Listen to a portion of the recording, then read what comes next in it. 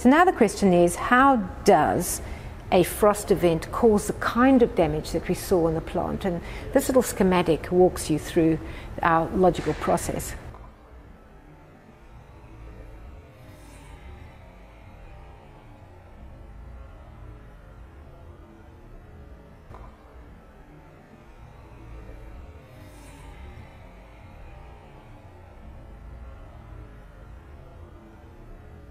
We can't discount the fact that the plants could have been disadvantaged because of the drying trend. So even though they showed no evidence of being stressed, you can't ignore that, because plants do suffer from water stress, especially plants that are used to living in a wet, cloud-bathed environment. But what it turns out with this plant that's critical is, and with many of these kind of plants, is you need a trigger. And once that trigger initiates a little bit of death, then things start to snowball.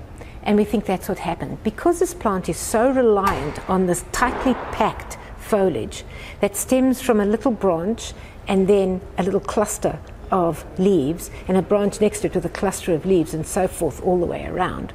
When a couple of leaves or a little area gets badly damaged, that opens up the whole cushion to major evaporative losses.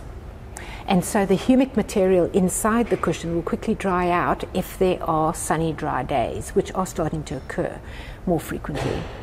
And when that happens, the little adventitious roots can't do their thing. And if the little spines that are sticking out, if there's not enough cloud, the plant can't get enough carbon. And so the plant cannot close that hole. And then it goes into winter, and if there's enough damage, the little meriSTEMs will not recover at all.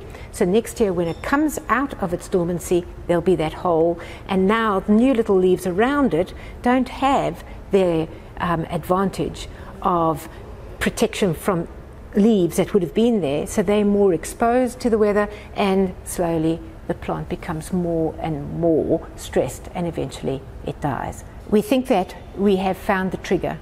Once the species once individual cushions had a part of the cushion surface killed, and if that death was big enough and severe enough, then the cushion couldn't recover, and so by the time it got to 2010, the cushion had shown such severe decline that it had died.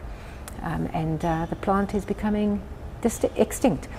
We went and looked in the data, and similar frost events have since occurred.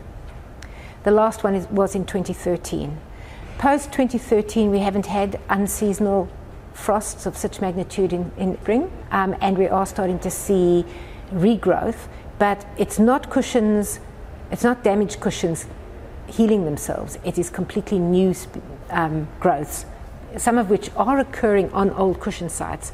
But the point is that the cushions that are damaged to the point of no return will die at some point. But it is nice to know that little cushions are coming back.